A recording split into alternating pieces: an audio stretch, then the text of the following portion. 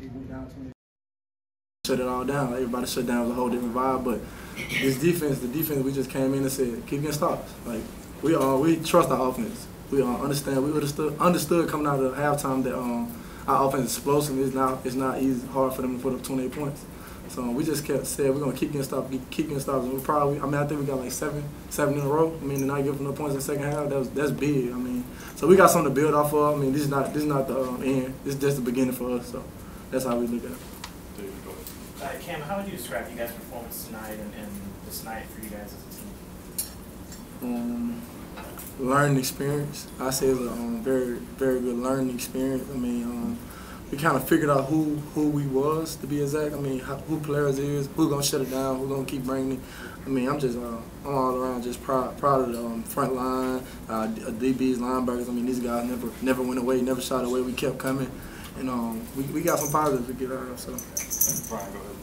Cam, the coach was here saying you got to tip your hat to them at some point. Yeah, fact. They sort of played like a team that they were tired of losing to their rivals 3 times in a row, and the atmosphere was pretty electric. Did you guys maybe get overwhelmed a little bit by the atmosphere? Maybe not you, but like as a team. Nah, I don't think we got overwhelmed, to be honest. I mean, the lights didn't get too bright for us, and nobody I've seen, nobody's eyes. So I don't say we got overwhelmed. I feel like they just came out and played. They just came out and played better. To be honest, they came out and played better, and we fought back at the end, but they just came out and balled out. Them guys flew around, made plays. Had a great coaching staff over there, put them in great positions. So yeah, they just came out flat out beat us. I don't think the atmosphere kind of just overwhelmed us. It was an awesome atmosphere.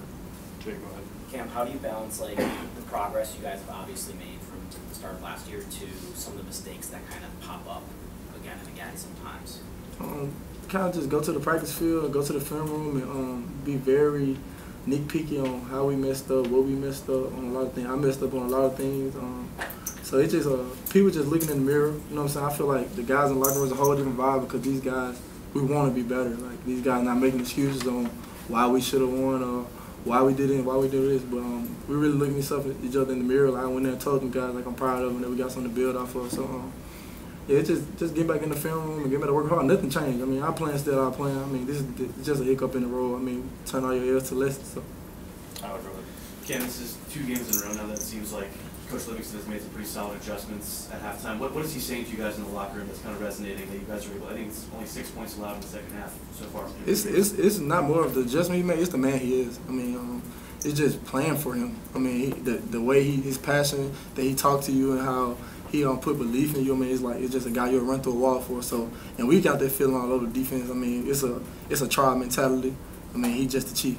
So we'll do everything for him and run through a wall for him. So it's really not the adjustment he made. He made some great adjustments. Don't get me wrong, but it's more of like we really have love for our DC and not each other. Matt, go ahead. What's it going to take for you guys to come with that energy that you've been finding in the second half right out of the gate? It's calm. I mean, we got a lot of guys that never played with each other. We kind of learn. I mean, it's one thing to sit on the practice field and see what a guy does and walk around the locker room and see who he is, but it's different when they get them lights come on, you get to look in their eyes, so we really just figuring each other out. I mean, I've learned a lot today just about my guys up front and defense. I mean, I learned so much. So it's a learning experience for sure. I mean, we're just gonna get better and better from this. It's not the end, like I said. Thank you. Go ahead. Yes, Nebraska does have a new quarterback, but when you're on the field, how does this offense feel different from last year's Nebraska? Yeah. Are they this last year? I mean, for the most part, they were the same. I mean, we watched a lot of the last year film, and they kind of did a lot of the same thing. They want to run the ball. I mean, they had 3 big backs. I mean, that's coming downhill. But they added a shot. They can take shots. We prepared for the shots they would take. I mean, roll right, throw across the field. I mean, that wasn't something they were doing last year. So yeah, he's an awesome quarterback. I mean, he got a lot of room to grow. He's gonna be good. So it was a little adjustment. Just your thoughts on Shiloh going out and how difficult that loss was for you guys in the secondary.